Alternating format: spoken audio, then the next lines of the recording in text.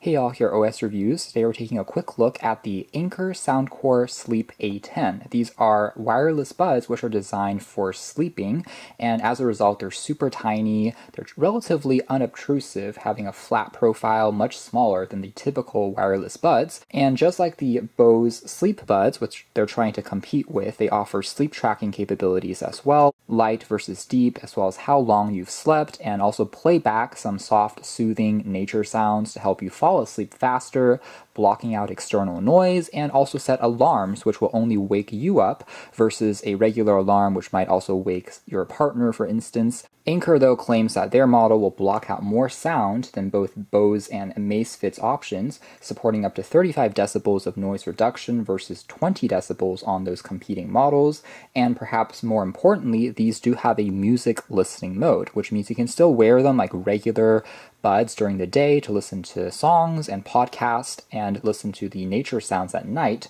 versus the sleep buds from Bose can only play back nature sounds. There is no option to play back your own music. So that makes these much more versatile and, in my opinion, a better value. They have up to 6 hours of battery life if you're listening to music continuously. When you are wearing them at night and only sleeping, they will last for up to 10 hours of continuous sleep tracking. The battery case can then provide an additional 3 to 4 top-ups when you're on the road. So in the box here we have some abundant selection of silicone tips to get a more snug fit, and this is very important. They need to be comfy in order for you to fall asleep with them. And there's also some additional wings to get a more snug fit on the outside. It tells you how to wear them. It's basically pop them up vertically and then twist them to lock into place. That will prevent them from falling loose when you're turning around in your sleep, for example. Some quick tips on how to activate the different features in the app, which we'll take a look at later on. They are definitely the smallest buds that I've ever seen in my life, just how slim the profile here is versus something like regular AirPods or AA battery. Here it is next to a US 1-cent penny, which you can just tell just how small these guys really are. A closer look at the design here, it is made predominantly out of polycarbonate plastic to keep the weight light,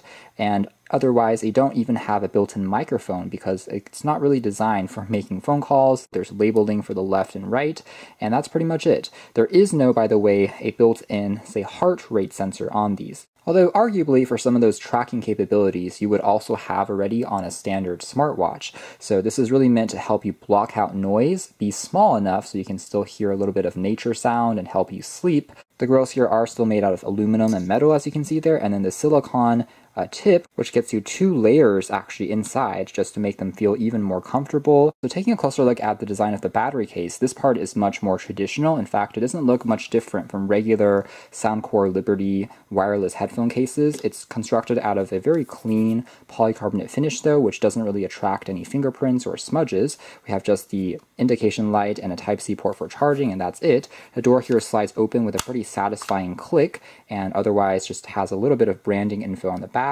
the Sleep A10s, and whenever you slide open the door, they will automatically wake up and start to pair with your device. So overall, it's a very clean and minimalistic design. It's the same companion app which you use for their other buds, and once connected, you're able to activate either a music listening mode or the sleep mode. So under the music mode, whenever you're just playing back anything from your phone, the sound will obviously come out from the buds themselves.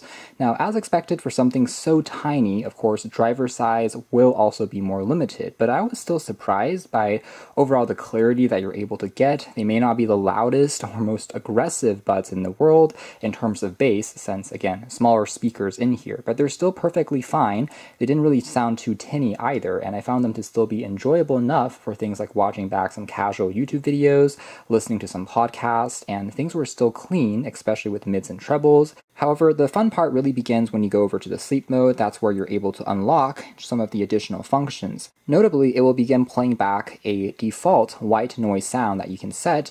There's also something they call adaptive noise reduction, which, depending on if you've actually fallen asleep, it will detect that and try to lower the white noise sound to consume less power and prevent you from getting disrupted in your sleep, which is a function that has actually worked relatively well. Again, it's not using microphones, but rather the accelerometer, the gyroscope to know if you have fallen asleep, because you aren't really turning around quite as much, and as a result, it will start to lower that volume. Some other things that you can do here include checking out your sleep data. So this is some records from the previous day you can see as a reference. It can actually tell you your light versus deep sleep, which surprisingly isn't bad in terms of the accuracy either. When I compared it with some fitness trackers, it was pretty much the same number that I saw, including regions when I was waking up. It was able to detect that with a pretty good sense of accuracy. Now, granted, one thing that I will say though is again, these don't have heart rate monitoring while you're sleeping, so that's one feature that you won't find. One of the other things to keep in mind is even if you aren't necessarily in the sleep mode, you're in the music mode, and you fall asleep, it will still count that as sleep. Sometimes there might be a little bit of a false positive, but as long as you are a little bit more conscious in terms of only popping them in while you are preparing to go to sleep, then lie down, and then actually close your eyes, then wake up, and then pop them out, the overall record will be, for the most part, done quite well. Other controls that you can toggle include what you want to do for a double tap versus a single taps. Then tapping on settings, you are able to add alarms. Though one thing that is interesting is you can only set up one time at once. You can either change this or delete it. You can't set up multiple alarms, which is something maybe they can change in the software later on. Going back to the music mode here for a moment, aside from being able to now listen to whatever is being played from your phone, using it as the audio source, you also find the ability to change some other properties like the equalizer. So as you're listening to music, you can use either the Soundcore signature or some of the other presets, which are really similar to the other headphones that we've seen from this company in the past, whether you prefer genres like pop, rock, bass boosted. You can also toggle those options, and it does make a bit of a difference. Granted, you won't find a custom hearing test, custom EQ mode, so that is one feature that is missing, along with lacking features like, say, active noise cancellation. But again, considering that the main emphasis here is on just longer battery life for tracking sleep, I think it's still a trade-off that makes sense, especially since the buds here already block out a lot of noise because of the unique design of the silicone tips that they have used here.